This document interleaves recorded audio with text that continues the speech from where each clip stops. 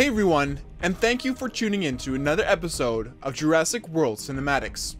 Before we begin today's episode, I would like to ask you to please also take a look at my gaming review YouTube channel called Kanoa Reviews. You can find the link to that channel in the description down below. I do reviews of both old and new games, and you can even request some reviews, including of course, dinosaur games.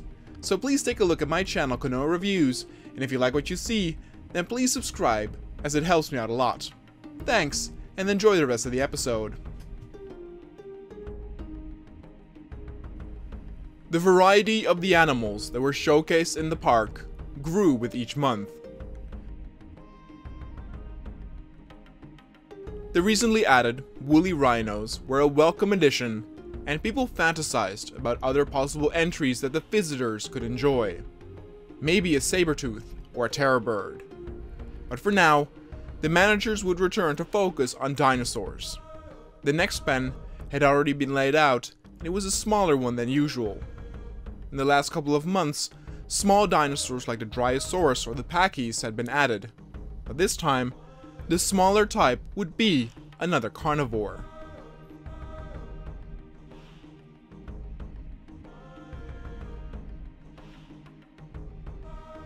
The Deinonychus would finally get its entry to the park, and this time, they would be adjusted slightly. The entries in previous zoo and safari park had a fin on their head, and this version would have that removed.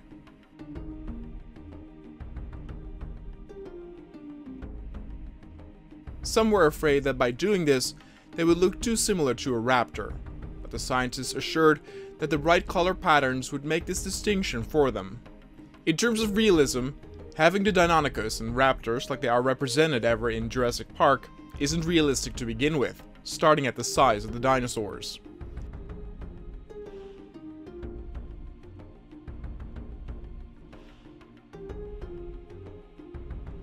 But the Deinonychus that were sent into the park were beautiful.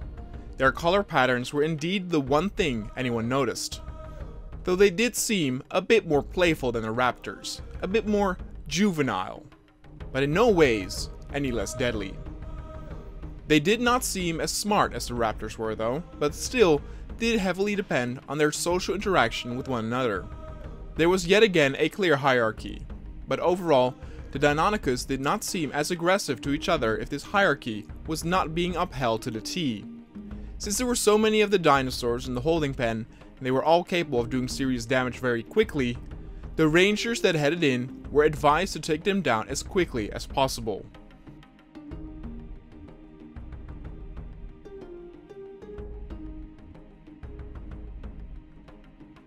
Most of the dinos would be a bit startled, but would not feel immediately threatened by the cars. The carnivores all went down before they realized what or who was shooting at them, and they went down without any trouble.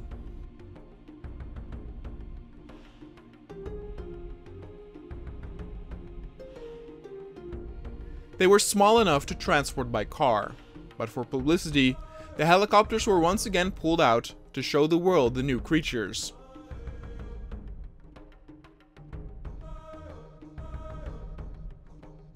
Some of the headlines called the Deinonychus the Rainbow Raptors due to their bright colors. There were actually quite a lot of younger guests who preferred the Deinonychus for that specific reason. They were like Skittles, but in dinosaur form.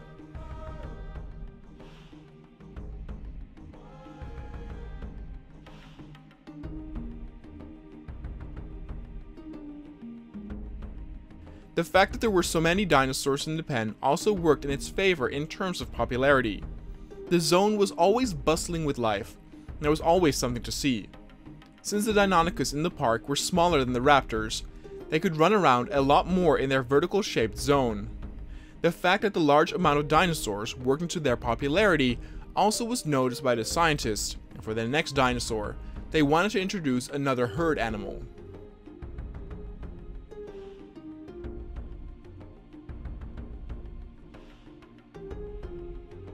A large area was reserved and set aligned with all sorts of plants and a drinking spot surrounding a small island. This was one of the largest zones in the park, and it would be the home to a small herd of Triceratops.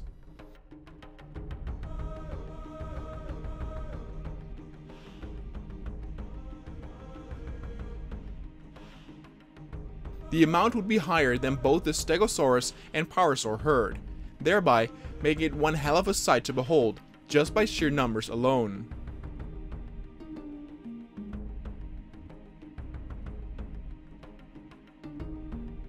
The Triceratops was still one of the most amazing creatures.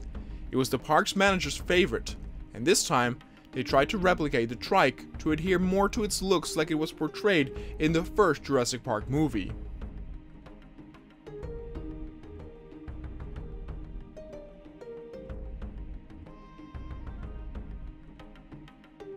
With so many Triceratops in this herd, they also made sure that there were distinct color patterns to be represented amongst each individual dinosaur.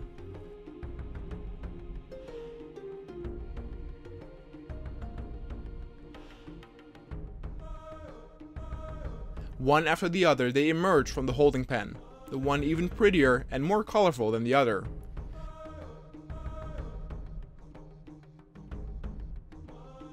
There were so many Triceratops at one point that the holding pen was getting a bit too crowded.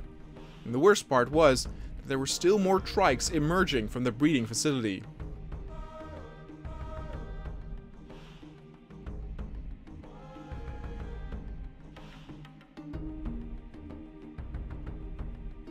Thus, the rangers had to be called in while the Triceratops were still being released.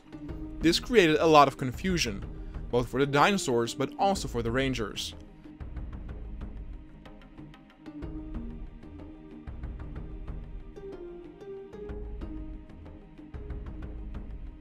Another small stampede happened, and one of the jeeps got hit by a running Triceratops. Luckily, this time it was not Ranger Phil who was involved in the accident. It was his brother Bill. But in the end, he only needed a few stitches, and as time went on, all of the Triceratops were successfully sedated.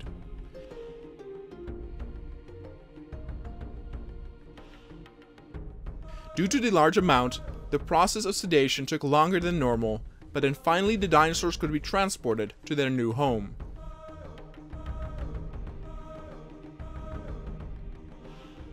There were so many dinosaurs that when all available helicopters were flown in, they would still need to make 2 runs to get all of the dinosaurs from one place to the other.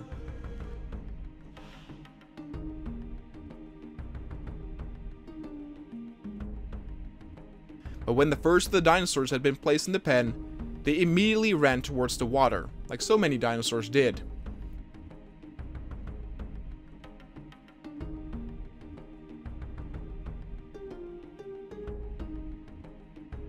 The interesting thing was that the shape of the drinking spot made it possible to where all the trikes could stand next to each other in a wide circle, giving the visitors sometimes the rare opportunity of showcasing them all standing there. It kinda was reminiscent of watering spots in Africa, where wildebeest would gather to drink. Only here, there would not be a hungry crocodile waiting to strike.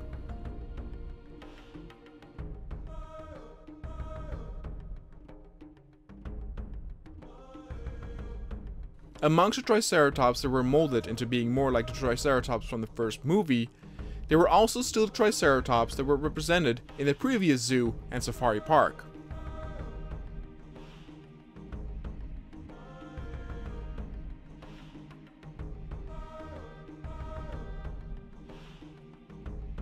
It was a fascinating bunch of giants, and the pen became the newest, hottest attraction just because so much was happening.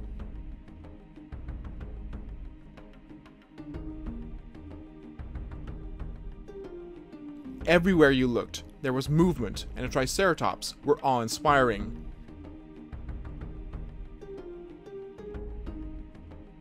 There were some who wanted to immediately throw in the spliced Stegoceratops next in line, but the money holders ordered they would have to wait as more creatures had priority that would see the light of day for the first time and were all natural as far as artificially creating dinosaurs go.